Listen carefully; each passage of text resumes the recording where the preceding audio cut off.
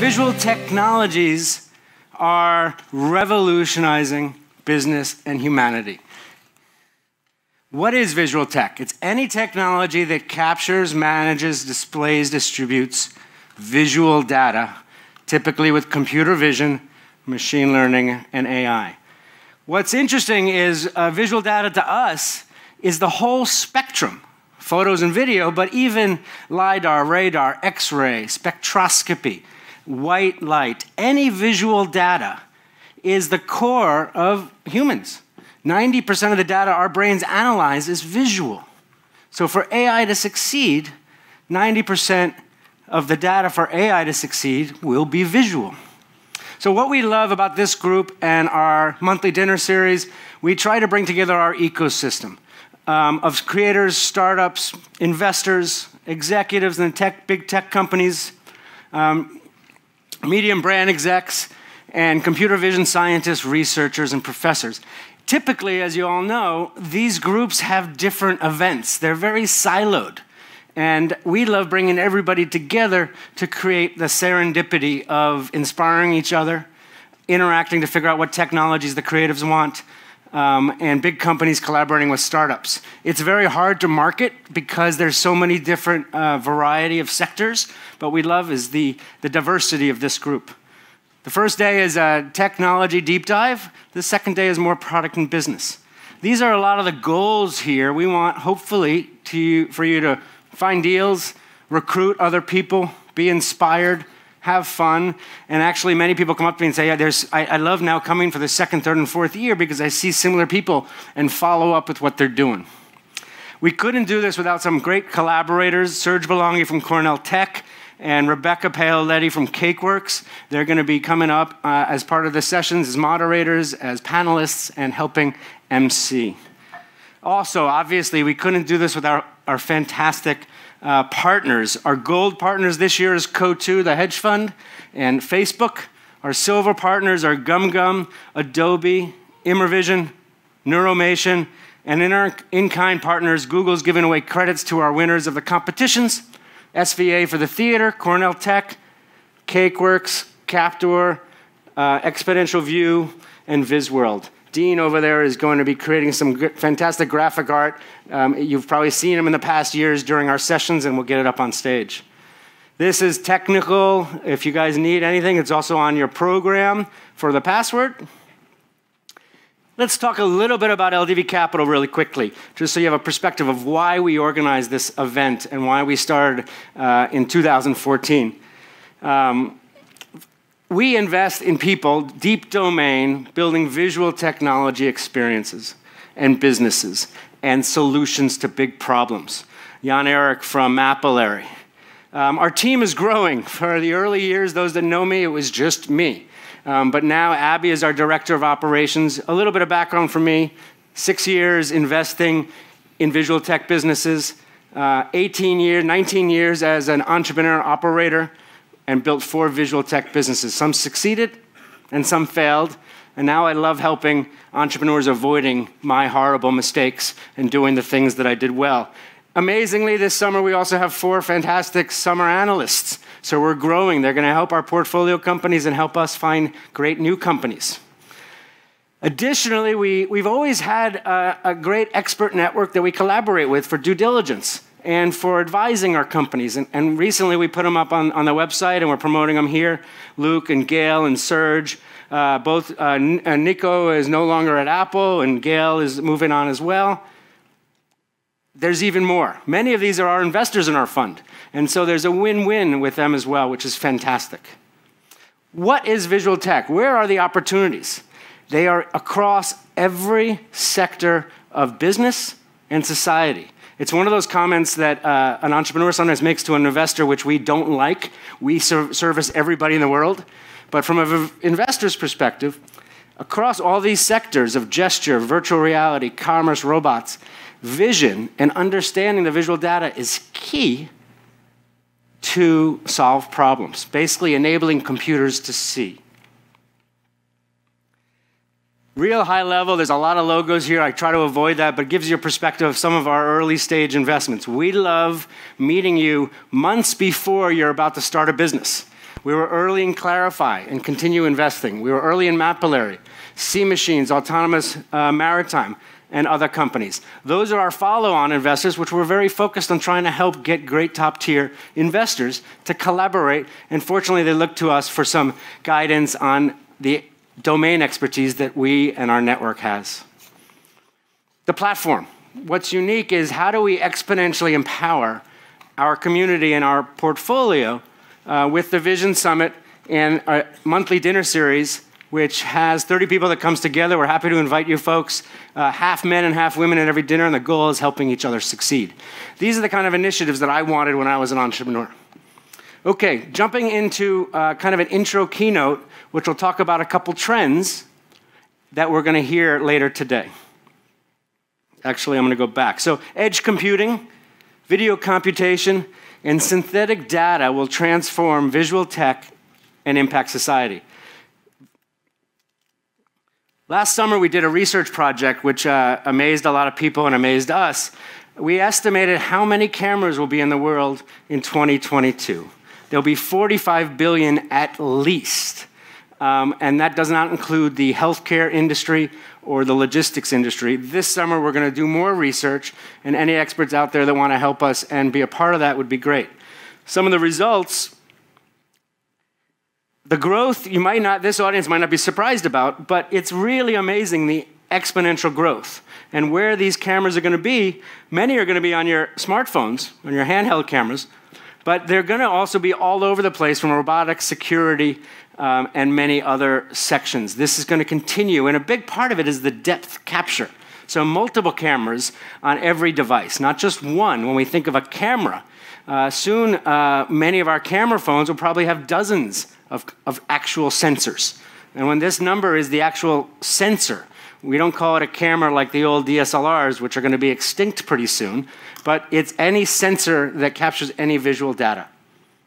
Here's some more of the breakdown, and this research, you can download it from our ldv.co website. It's a free download, so check it out.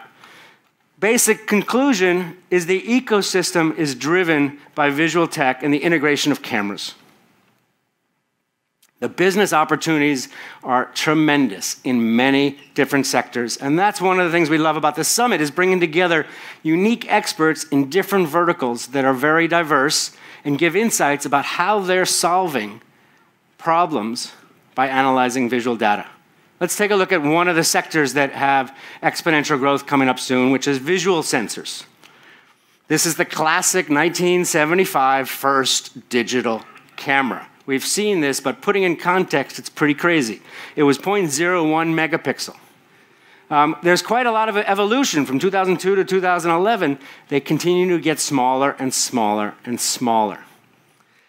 The iPhone X obviously had several different types of cameras and infrared and different illuminators to start capturing 3D.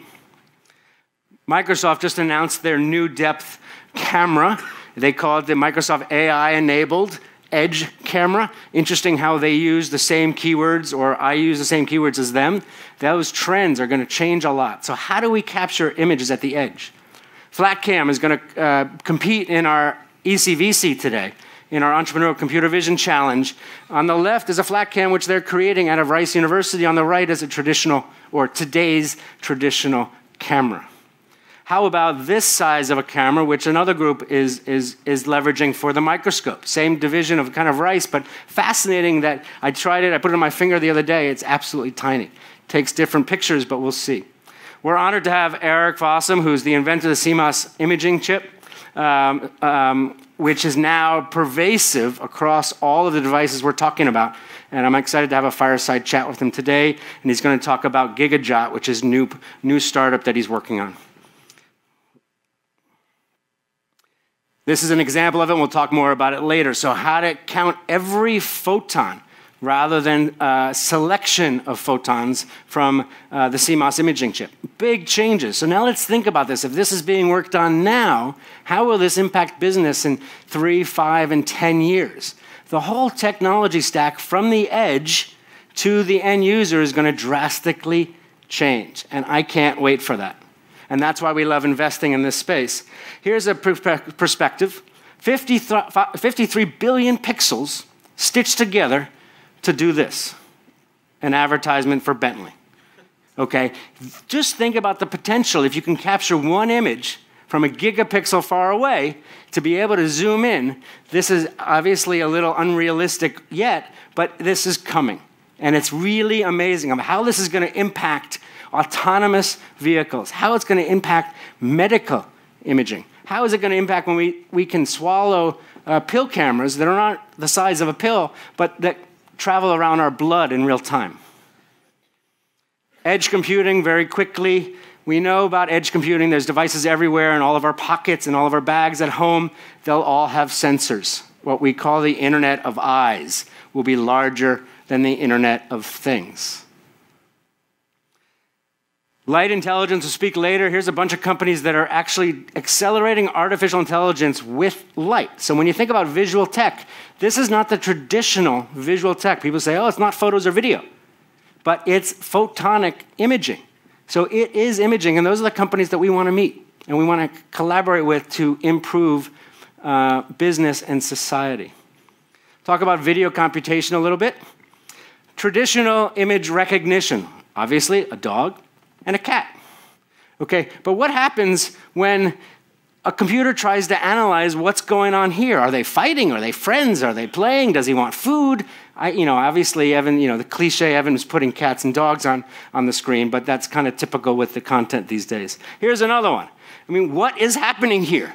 Okay, and how is a computer going to know and describe what's happening and send a text to the owner that the fish is dead? I don't know. But that is an opportunity for computers that hopefully our experts will talk about to share with how are we going to kind of translate this? How do you teach a computer to get that? I don't even get that as a human. Here's another one. Viorica from Google DeepMind will talk more later about massively parallel video nets, which is more technical than I get, and I can't wait to hear about it. And this today, the technical deep dive, I tell the speakers, I want 80% of what you're talking about over my head, so the other very technical folks in the audience can understand what is happening. Okay, and how will we teach computers to know what's happening to avoid accidents? And obviously, thanks to Giphy, which is a lead-in shortly to our next fantastic speaker, a bunch of these GIFs are from Giphy. Here's another one. Okay, we're all excited probably, but also fearful of autonomous vehicles. We could be at a toll booth, right? And all of a sudden, there's not an appropriate occurrence that happens. Okay, so how are we going to train computers for this edge case, which is going to be really hard? I can ask my friend Luke from Lyft, but we'll figure out what the answer is to that. Let's talk about synthetic data a little bit. I wrote an article in TechCrunch last week or 2 weeks ago now, kind of a blur on what day today is, aside from the first day of our summit. Synthetic data will democratize the tech industry. The big companies, we all know, have all of our data. It's a moat. It's a competitive advantage. But what's interesting is that this is going to be overturned by synthetic data. What is Evan talking about? So real data is photos, video, and the other visual data we talked about earlier. Synthetic data is a computer-generated data. So like a video game or some other simulation of data. So here's the classic Grand Theft Auto plus real images training autonomous vehicles. Now, the owners of Grand Theft Auto don't like that, but that's a different issue. Here's another example. Amazon Go is going to be a cashless supermarket. And then they bought Whole Foods, so you can kind of see the writing on the wall of where that's going. This is their patent application, which says there's cameras and microphones everywhere and different type of cameras.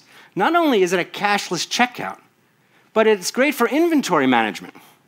It's also going to be unbelievable to know exactly the demographic of who buys the candy, the chocolate, the yogurt, to be able to market to them, or in order to get them discounts to the products that they love without saying anything or writing anything in a computer. The cameras will deliver. Here are examples of the cameras. But what I love, as far as synthetic data, we're also going to hear from iFi, who is built these animated avatars to simulate people in supermarkets and in warehouses in order to train them in a simulated society to train the computers. No real data. They've avoided the cold start of startups in order to make this happen. Here's a fake image. It looks real, but it's a synthetic data image of inventory. Here's another example. We're going to hear from Josh from OpenAI. So in VR, they watched actions of placing blocks, and that VR synthetic data, fake data, trained the robot on the right and the bottom. Fascinating things. Obviously, only certain use cases will be valuable from synthetic data. There's going to be unbelievable synergies between synthetic data and real data. It's not going to replace the big companies. But the unique piece of the puzzle is the competitive advantage that startups now have. They can then go across and compete directly with the big companies. In the end, the data that you have for your business is the most important moat, in addition to your smart algorithms and how you're building the solutions for different use cases. Why now? As I mentioned earlier, 90% of the data that our brains analyze is visual. Visual data, as we talked about, is photos and video, and all visual. It's core to human communication. More cameras, however, is not the goal. The goal is better understanding our lives and hopefully solving problems.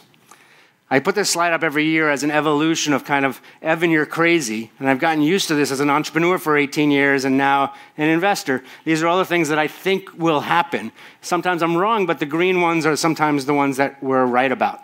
And our goal is to try to be thought leaders and to collaborate with you to figure out where the next generation of disruption is going to be. My photography is the baseline of what we do and the inspiration to investing in visual tech. It's just the beginning. One thing I always say, carpe diem, because it's only about today, tomorrow never comes. Thank you very much.